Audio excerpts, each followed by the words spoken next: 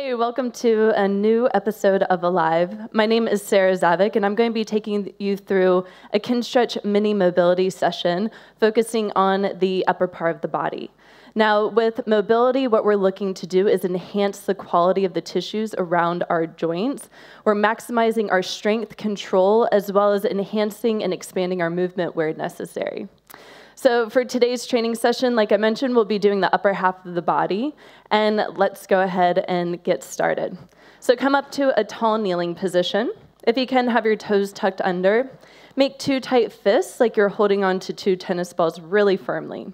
Squeeze your legs, squeeze your butt, and from here, we're going to start warming up our neck. So bring your chin down towards the chest, rotate your head to the left, side bend your ear towards the left, and extend, lift your chin up and over. Side bend over towards the right, rotate towards the right, come down through center, pause here. Check that the rest of the body here is not moving. As you change direction, go to the right. Side bend towards the right. Extend, lift the chin up and over. Side bend towards your left, rotate left, come down through the center into flexion, and then return to center.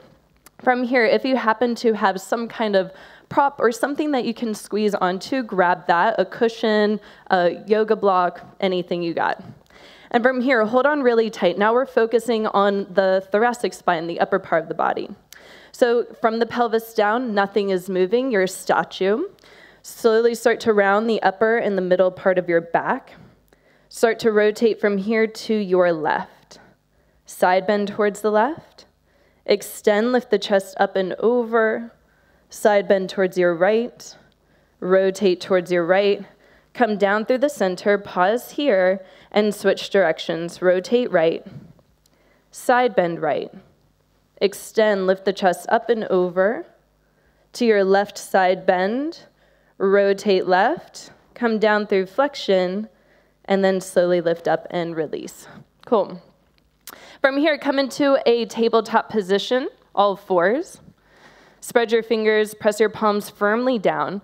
Come into a fully flexed spine, so round your back like an angry cat. And start from the pelvis down, or from the navel down, really. Start to extend the spine, one vertebra at a time. Doing your best to move slowly, encouraging as much motion as you can between each of the vertebrae. Once you find your full extension, pause here. Start from the navel down and start to round the lower back, middle back, upper back. Come into that cat-like position. And we'll do this one more time. So slowly extend from the navel down, kind of extending the pelvis up and back. Walking your way vertebra by vertebra until you find the cow pose position. And then start from the navel down, round, lower back, middle back, upper back, find that angry cat-like shape. Good. From here, we'll come into a side-lying position. With, just for time's sake, we'll just be filming one side of the body, so the idea is that at the end of this, you can rinse and repeat to do the same thing on the other side. So lie down onto one side, press your forearm firmly down. Take your opposite arm out to the side and make a tight fist with your thumb up like you're hitchhiking. From here, take your arm forward across the body, rotate your thumb up and out towards the side so your elbow is starting to face up, the inner part of your elbow. Then take your arm up towards the line of your ear. Keep pushing down through your bottom forearm so you're not sagging into the shoulder. Once you hit this little roadblock, the arm up towards the line of your ear, from here begin to rotate, turn your thumb down. Sweep your arm back behind you. Keep pulling up and back behind you in towards the midline. And try not to touch your spine as you bend your elbow, and your hand will gravitate towards the lower part of the back. From here, re-extend, so straighten the arm.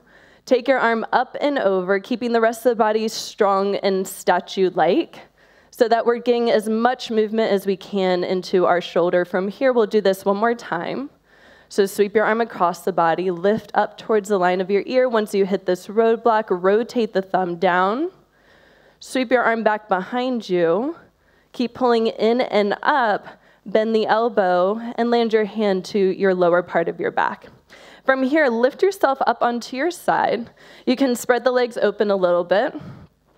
And with this shoulder in what's called an internally rotated position behind the body, from here, work the scapula. So lift your shoulder up towards your ear. Start to draw the shoulder forward in front, down away from the ear, and then draw back behind you, and do that one more time in this forward direction, trying to maximize the movement of what your scapula can do independently. And then switch directions.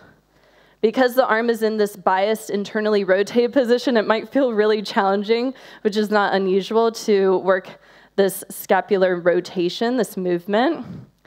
And in general, the exercises that we're going to be doing today is focusing just on specific joints. So we can enhance the quality of control, strength for each of these joints. So when you do things that require the joints in other exercises, yoga, or any of the train sessions, that they can work to the best of their ability.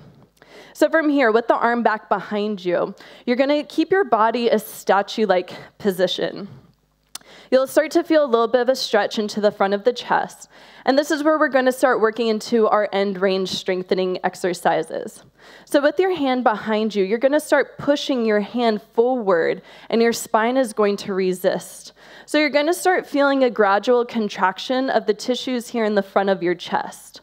Slowly start to ramp up that contraction until you find your safest, greatest amount of effort. You're trying to push your hand through your body. And hold that effort as you hold here for 5. Keep driving your hand through your body, 4. Feeling the contraction through the front of your chest, 3, 2, 1. From here, pull the hand back and away from your spine. You're going to feel the stuff in the back of your shoulder, near the shoulder blade and through the outer part of the shoulder, start to light up and contract. Hold that for 5, 4, 3, 2, 1, slowly bend the elbow a little bit more and see if you can creep your hand up just a little bit higher. All right. We're going to do this one more time. This exercise is called pails and rails. It's talking about the tissue here that's in the lengthened position that you contract first. And then the rails is what you contract second when you try and pull the hand back and away from you. So I'll show you from this other position so you can see what we're working with from here. So from here, start to drive your hand forward into your spine. Your spine is resisting. So you feel the contraction into the front of your chest. Gradually ramp up that contraction until you find your safest, greatest amount of effort, and hold there for 5, 4, 3, 2, 1. Rails contraction, switch direction. Try and pull the hand off of your spine and hold. Keep pulling up and back for 5, 4, 3, 2, 1. See if you can creep the hand up just a little bit higher. Whew. And then relax. Nice. Staying in this upright position, take your hand up and away from your spine. Begin to straighten the arm back behind you. With your thumb pointing up, start to reach your arm up and over towards the line of your ear, and then take your arm across the body and down towards the floor. Return. Take the arm across the body. Lift the arm up towards the line of your ear. From here, rotate your thumb down towards the floor. Sweep the hand behind your back. And now try not to touch your spine as you bend the elbow. How high can you go? And again, pull the hand away from the body. Straighten the arm out. Rotate from the root of your arm bone, arm up towards the line of your ear. Take the arm across the body. And then from here, use your opposite hand to assist your shoulder into shoulder adduction. So it's not from here that you're letting the scapula slide forward along for the ride. So draw the shoulder back slightly so that you start to feel a stretch into the outer part of your shoulder, and breathe. Smooth breath in, long breath out. We're going to work those same exercises, pails and rails. Pails standing for the progressive angular isometric loading, which is just contracting the tissue here on stretch on the outer part of the shoulder. The rails is the regressive angular isometric loading, which is contracting the stuff in the inner part of your chest here. So slowly from here, prepare. Start to drive your arm out into your hand. Your hand is blocking. So you're not actually moving anywhere, but you're still feeling the stuff on the outer part of your shoulders start to light up a lot. Find your safest, greatest amount of effort and hold there for 5. Keep driving the arm out for 4, 3, 2, 1. Rails contraction, release the passive support, and keep your arms straight. Try and pull more across the body without letting the scapula move. So draw the shoulder blade back, pull in towards your opposite shoulder for 3, 2, 1, and replace the passive support. Relax. Breath in, breath out. This is tricky. We're going to do one more of this exercise. So from here, take a breath in. Slowly start to drive the arm out away from you. It's like you're trying to go from this adducted position. You're trying to drive the arm out to the side. Feel the gradual contraction on the outer part of your shoulder here for 5. Hold it for 4, 3, 2, 1. Release the support and hold. 5. Keep driving in more. 4, 3, 2, 1, and reset. Use your hand to draw you in, maybe a little bit more. Ooh, and breathe in between. It's not unusual after doing that really intense contraction from the pails and the rails exercise that it feels like you get a little bit more range of motion. From here, release your opposite hand down. Come again over into that sideline position. Thumb is up again like you're hitchhiking. Take your arm up towards the line of your ear. Pull the ribs down. Rotate the thumb, the arm back behind you. Try not to touch the spine as you bend the elbow. Try not to land. And then pull up and back. Rotate the arm. Take it across the body and lift yourself back up. Arm will come out to the side. The thumb is facing up. And then rotate the thumb down towards the floor. Externally rotate, thumb up and maybe back a little bit. Keep the ribs hugging down. And then internally rotate, turn your thumb down and back a little bit without the shoulder blade sliding forward. Do this a couple more times. Externally rotate the eye of your elbow up. Internally rotate from the root of your arm, bicep down. Couple more times. Up and down. Last one. Eye of the elbow up. Rotate the bicep down. Whew, and then go ahead and release. Feel how that shoulder is now. All right. From here, if you have some kind of like stick thing, I'm using a handy permanent marker, something that's not going to break, hopefully, when we do this next exercise, which is going to be focusing on our elbow. So now glue the same arm that you've been working with, glue the upper arm into your rib cage so it's not moving. We don't need our little stick for now. We're going to be working into the cards of what the elbow can do, the controlled articular rotations.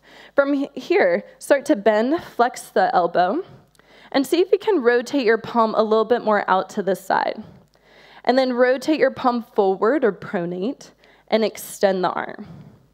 Supinate the forearm, the palm up, and flex. Pronate, or turn the palm forward and extend. Again, supinate and flex, pronate, and extend. From here, you're going to grab hold of your little stick thing, whatever you have here, and keeping the upper arm glued into your rib cage, now we're just going to simply work that rotation, the pronation and supination. So rotate the forearm, the palm up, and then rotate the forearm and the palm down. And do this a couple of times. Rotate up and rotate down. The next time here that you rotate down or come into pronation, you're going to use your opposite hand to press the stick that you're holding onto slightly down. Try not to let the shoulder come forward with you.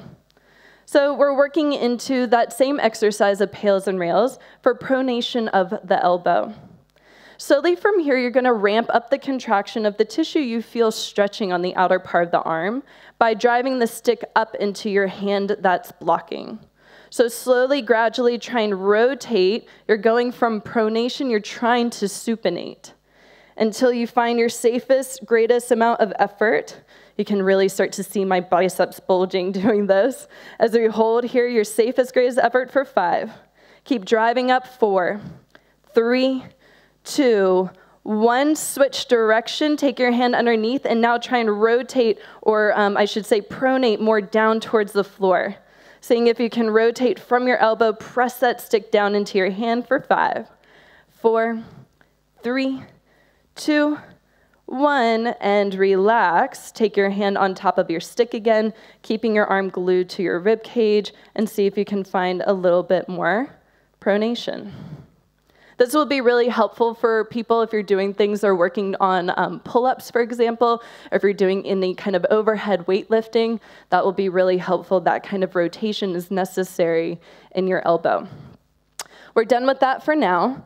Just take that same arm from here, glue the bicep into your rib cage, flex, pronate, and extend, supinate, and flex, pronate, extend. Good. From here, use your hand, hold on to that same wrist, and without letting the arm turn, so now we're not doing any kind of movement from the elbow, now we're just going to focus on your wrist. So from here, drive your fingertips down towards the floor, trying to get as much extension of the wrist as possible. And then sweep your pinky finger in towards the middle. Bring your fingertips up towards the sky. Try and keep a flat palm. And you're trying to flex the wrist, bringing the palm in towards your forearm as much as possible. And then push the thumb out to the side. And do that 2 more times. Down, in, up, and out. Down, in, up, and out, and now switch directions. Go a few reps the opposite way and try and make the circle even bigger each time that you do it.